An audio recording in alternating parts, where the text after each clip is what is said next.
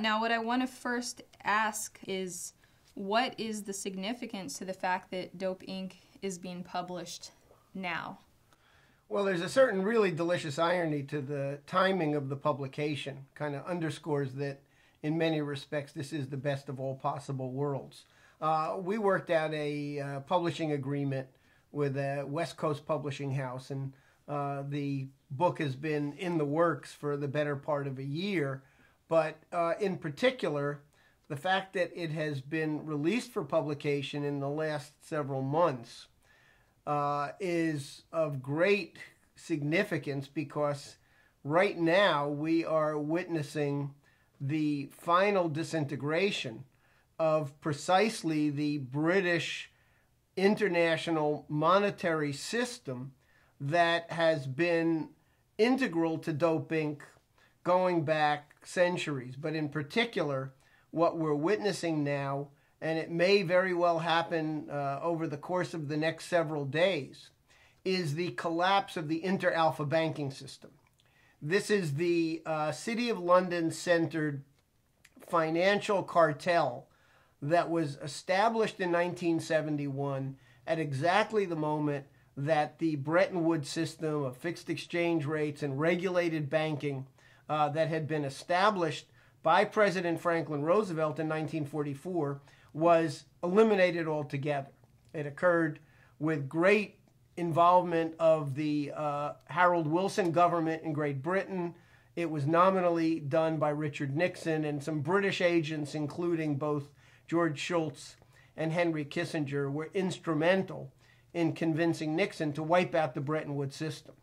One of the consequences of the elimination of that regulated fixed exchange rate international banking system is that it opened the opportunity for speculators and criminals to have total access to the international financial system. It used to be that American banks were highly regulated and that American banks did not have corresponding relationships with banks in places like the Cayman Islands or the Isle of Man or the Channel Islands, areas that are at the center of the criminalization of international finance. You're saying that what the Nixon administration did in 1971 to float the dollar and eliminate the fixed exchange rate internationally set the basis for what we're seeing today with the collapse of the financial system? Absolutely. What we did is we shifted over from sovereign currencies, from regulated banking, and got more and more into a system of anything goes, international finance, money laundering, highly leveraged, unregulated speculation, all of the things that reached a break point in the year 2007 when the U.S. real estate bubble blew out, and that set off a chain reaction that we're seeing playing out literally this week, where the Irish government is being pressured under the terms of the Maastricht and Lisbon treaties to use taxpayers' money and to impose murderous austerity on the Irish people to bail out several of the major inter-alpha banks, including Allied Irish Bank, Royal Bank of Scotland, a number of others. So it's the Jacob Rothschild banking cartel that was set up at exactly the moment that the Bretton Woods system was eliminated that is now going down the tubes. And those are the banks through which trillions of dollars a year in the proceeds from illegal drug trafficking are laundered. They're the main access point into the central bloodstream of the global financial system for criminal money. In fact, back in February of 2009, months after we had the next big ratchet collapse of the U.S. banking system, with the blowout of Lehman Brothers, the blowout of AIG Insurance, and then another gigantic bailout. At that point, the head of the United Nations Office on Drugs and Crime, Mr. Costa, gave an interview in which he said that because panic in the banking system has completely dried up credit, the only money available for any kind of purchases of real estate and things like that is drug money and other criminal proceeds. So what he was really saying is that you have a total integration of the so-called legitimate international financial system with the elements of what we at EIR called way back in 1979 Dope Inc., to make the point that this is an international financial and industrial cartel that operates like an international cartel and runs a global drug trade, ultimately on behalf of the British monarchy. So what has changed then, since then, when Costa made that remark, and now? Well, it's gotten a lot worse for the Inter Alpha Group and for the entire British offshore financial structures, because nothing was done to solve the underlying problem. And the problem is that the entire British-centered global financial system is totally and irreparably bankrupt. There is no way that you can put it back together again. There's not enough murderous austerity that can be imposed on the populations of Europe and the Americas and other parts of the world to come up with enough money to bail out this bubble. It's doomed. And so right now, we have the happy specter of the disintegration of the British system. And we have a moment of opportunity here. We could go back to a system of regulated banking. Lyndon LaRouche has been demanding this for years, that here in the United States, we go back to a Glass-Steagall standard in which commercial banks are completely separated from brokerage houses, hedge funds, insurance companies, and that the speculative debt is simply written off. If you go to a gambling casino and lose all of your money, you should not have the right to turn to taxpayers and expect them to bail out your gambling debts. Well, guess what? That's what we've been doing consistently since the blowout of 2007. And now, in Ireland, the Irish government is coming under massive pressure from London, from the European Central Bank, from the International Monetary Fund, to force the Irish people to swallow a bailout of the inter-alpha banks. And it looks right now, particularly after a big electoral defeat for the Irish government yesterday, that that government is going to fall and that an opposition is going to come in that's going to simply say, no, we're not going to bail this bubble out. And if that happens, then the whole inter-alpha City of London financial system is finished. And the question then becomes, what is done to fill that vacuum? Do we go back to an American system, Hamiltonian approach, in which case we would have Glass-Steagall in the United States, similar re-regulation in other parts of the world, and probably very rapidly a treaty to both establish, once again, a fixed exchange rate and laws that would regulate banking to shut the door on criminal access to the banking system.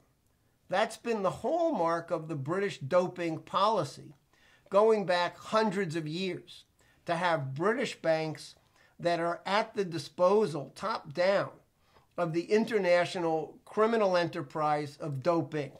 Global trade in opium, in heroin, in cocaine, in marijuana, and all of these illegal drugs. But right now, that amounts to at least $1 trillion a year in revenue generated by illegal drug sales. It destroys the minds of countless millions of people around the world, and it's both a mechanism for maintaining the financial controls of the British Empire, and it's a way of destroying the minds of whole populations, so people are willing to be submissive to this kind of control. What has been the impact of exposing this apparatus since you first exposed it in 1979? What has been the impact of the book and of the organizing internationally? Well, look, for starters, back in 1979, the international drug trade was at a real takeoff point. And you had massive increases in production of illegal drugs. You had been through the 68er period, a decade earlier, where you suddenly had a very large and very vulnerable population of baby boomers in their 20s and 30s who were basically into illegal drugs. It was a dominant factor in what used to be called the drug rock sex counterculture. So drug trafficking, drug addiction, and the mental deterioration that went along with that was skyrocketing. But law enforcement agencies and intelligence agencies all around the world tended to see this drug problem from the bottom up. They tended to think about criminal gangs that are part of an underground and underworld. Even the language that's used implies that it's some kind of low-life operation running up from the sewers. And what we demonstrated, really proved conclusively in Dope Inc., was that the drug trade is run top-down. It's run through the British monarchy and various criminal enterprises that are sponsored and protected by British intelligence, by the British financial apparatus. And we went back to the history. You know, people may not remember it, but certainly they do in China, that there were 2 opium wars in the middle of the 19th century, where the British Navy went in to China, to the open ports of Hong Kong and Canton, and used military force to impose opium addiction on the populations of China. And during that period, the British set up an entire structure for running the Far East drug trade. They set up the Hong Kong and Shanghai Banking Corporation that was the central clearinghouse bank where the revenues of the illegal drug trade could be deposited and circulated around the world and integrated into the British finance system. They created the P&O steamship line, Pacific and Orient steamship line, as the means for trafficking the drugs around the world. They set up a company called Jardine and Matheson, which was a trading company that basically handled the marketing of opium futures and handled that aspect of the trade. So in other words, an entire global financial apparatus was set up before the middle of the 19th century to handle the opium trade and related other drug trades that were being sponsored top-down by the British.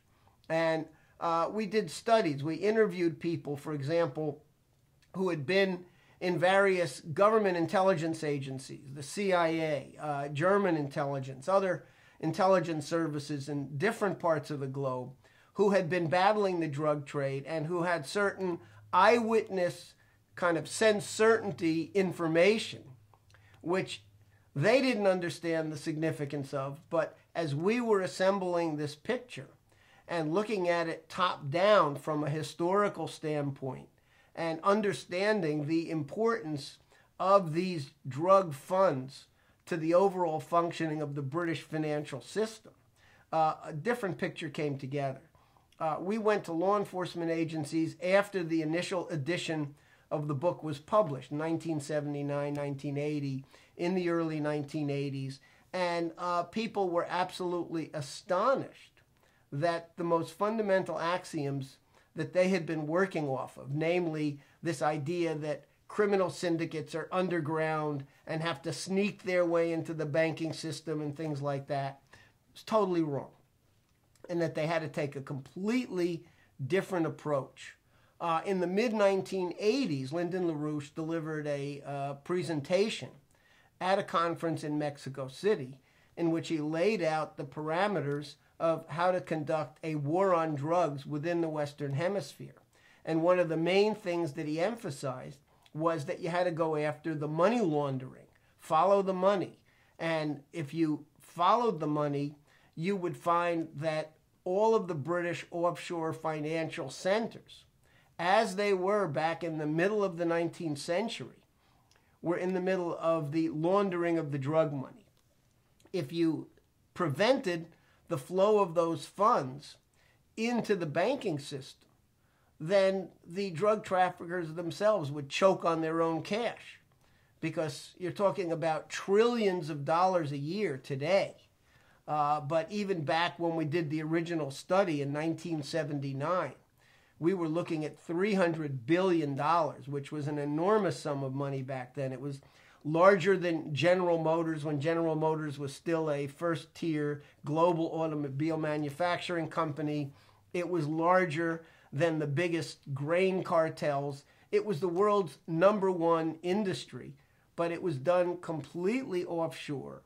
And it relied on the fact that British banks in places like the Cayman Islands or in the Allied Dutch Antilles, now more recently Dubai in the Persian Gulf, these are major offshore centers directly tied to the big City of London banks. And those banks right now are in a process of meltdown and final disintegration.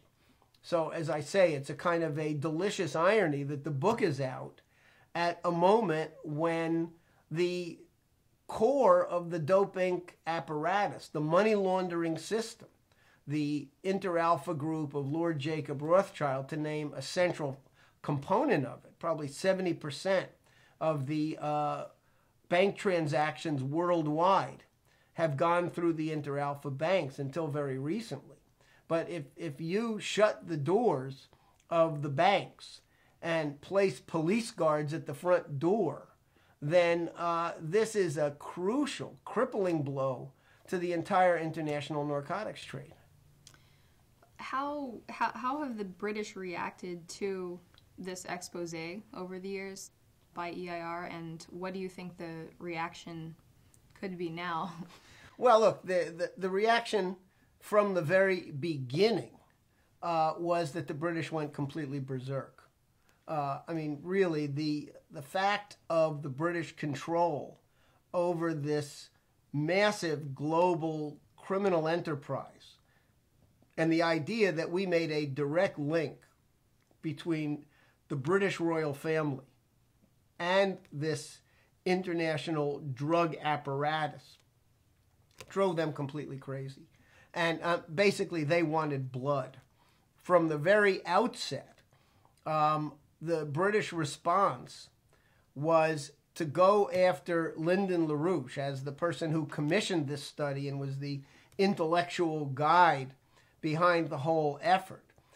They basically decided that LaRouche was an enemy who had to be disposed of. And so what began in 1979 was a brutal campaign of vilification, slander, attempted assassinations, ultimately a political frame-up and a jailing of LaRouche and quite a number of his associates. They were committed to the idea that they were going to put all of their various resources at the disposal of destroying LaRouche and shutting him down. Ironically, as they did this, because we didn't fold our tents and we pushed back, they wound up exposing their hands even more so. You know, at the very outset, it was all kind of obvious and transparent.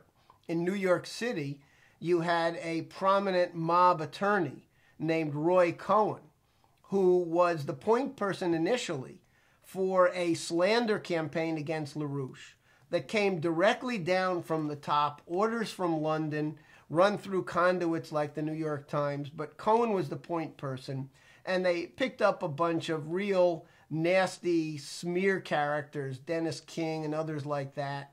And then the Anti-Defamation League of B'nai B'rith, a long-standing British asset of the City of London Zionist apparatus, they got into the act and started a major campaign of slander. At a certain point in the mid-1980s, they had Henry Kissinger deeply involved, basically pressuring for a corrupt FBI investigation into LaRouche.